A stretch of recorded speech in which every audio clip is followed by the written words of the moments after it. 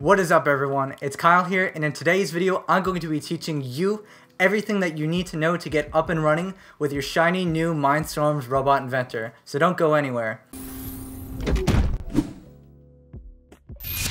If you've managed to pick up one of these Robot Inventor sets recently, congratulations, you're one of the lucky ones. And that's because the Robot Inventor is really quite excellent in my own opinion. As a matter of fact, I did a whole review on it recently, so if you're interested in seeing my opinions and what makes it so great, you can check out that video up here. However, you might have been really excited to open the box and get started with the robot, only to realize that this quick start guide that they include with the package is actually not very useful at all. Protect the environment by not disposing of this product with your household waste. Check with your local authority for recycling advice and facilities. Well, I'm all for protecting the environment, but this doesn't necessarily help us get up and running with the Robot Inventor. Lucky for you, you don't even need a quick start guide because you are subscribed to BuilderDude35. And in this video, I'm going to be teaching you everything you need to know to get up and running with this Robot Inventor set. So stick around to the end because you're going to learn a lot in this video. The journey of 1,000 miles begins with one step. So if you want to become a master of the Robot Inventor, you need to know how to turn the robot on. There's this big button which is primarily the power button, so if it's not on already,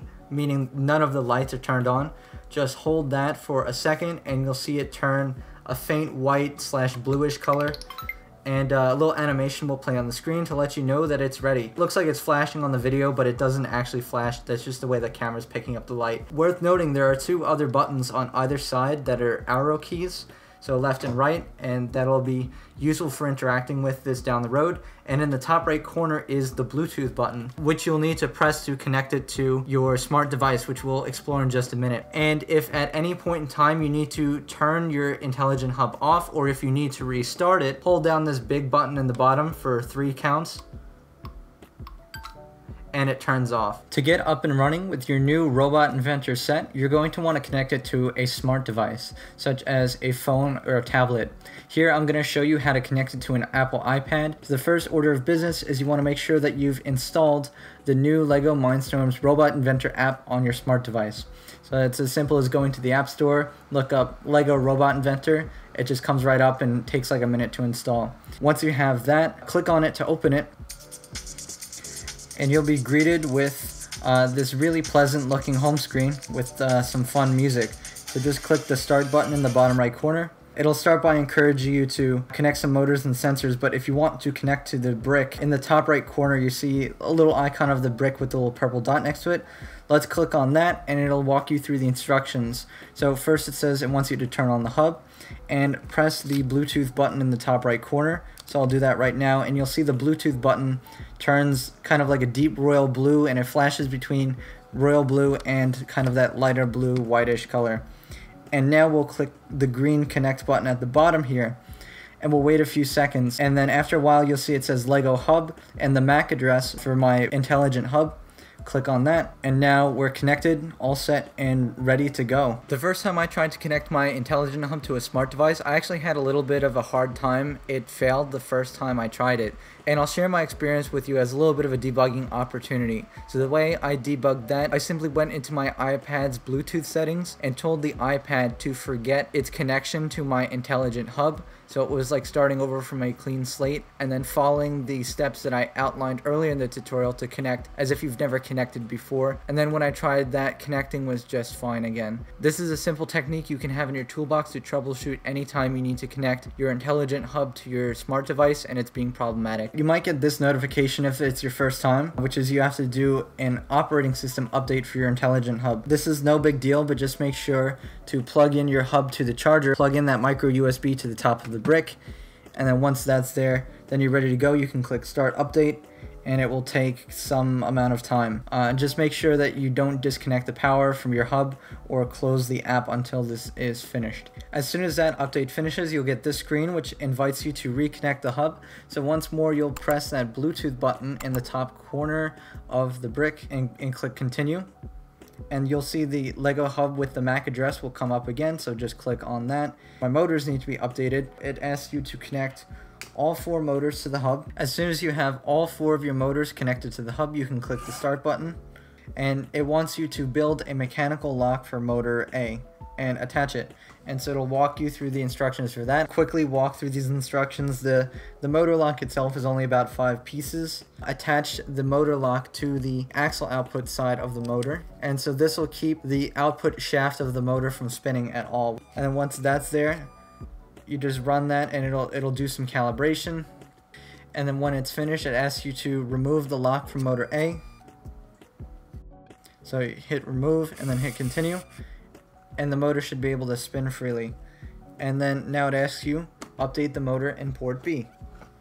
And so you'll just repeat the process.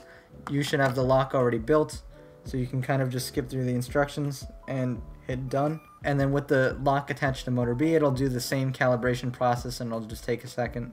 The keynote is as soon as you hit done, it's going to start running the calibration. So make sure the lock is attached before you click out of the instructions portion.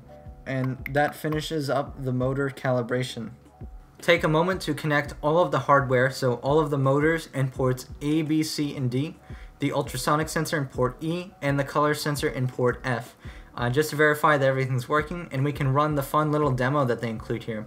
So if you take a look, check out in the top right corner of the iPad display, it gives you a little port readout of the status of all of the motors and sensors. I'm turning the motor in port A, and you can see the degree value changing as I turn it by hand. You can also see as I move my hand around, the distance readout on the ultrasonic sensor changes, and I can even move the color sensor around and it tells me what color it is detecting. So that's one way you can verify that all the hardware is working, just by looking at the little readout. But they also prepare a little demo for you. So if you go to page 3 of this welcome screen kind of tutorial readout, there's going to be a big purple button in the bottom right corner, or actually it's a green button that's glowing purple in the bottom right corner of your iPad. Go ahead and click that to play the demo. And now you can interact with it in different ways just to verify that everything's working. So for example, if we press the big button on the intelligent hub, it'll show a little animation in the LED matrix to show that that's working. And if we interact with the ultrasonic sensor, it's going to move one of our motors.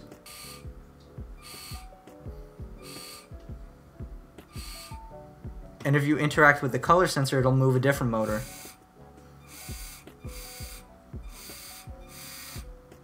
Even the arrow keys on the intelligent hub interact with the motors. And so just running this demo is a way that you can verify that all of your hardware is working before you start to build your first robot. Schützen Sie die Umwelt und entsorgen Sie dieses Produkt nicht mit Ihrem Hausmüll. Informationen zu Recyclingmöglichkeiten erhalten Sie bei den örtlichen Behörden. As soon as you're done with the demo and ready to move on, scroll over to the 4th page of this tutorial screen and click Get Started. And now this allows you to select one of the 5 starter models and pull up the building instructions and just get started with building. And now we're off to the races. And just like any LEGO set, you can follow the building instructions built into the app. It happens that it breaks it up into different sections. So if you chose Blast, for example, it'll teach you how to build Blast's head first. And then you could just walk through the building instructions and put it together physically like any other LEGO set. All of the instructions are structured such that it's a kind of like step-by-step section tutorial. So they'll have you build one part of the robot, such as the head, and then they'll have tutorials and code that goes specifically with just that section. So it's kind of like you're building it piece by piece and then interacting with each component before you put it all together. So after you build the head, some of the instructions may be redundant. So again, it says the connect to the hub instructions. If you're already connected and this is still the same app session as before, which it is in my case, you can feel free to just skip this. And then it'll give you a sample animation, which then you can choose to run on Blast. So you could just hit the play button in the bottom corner and it should play a new animation on the screen.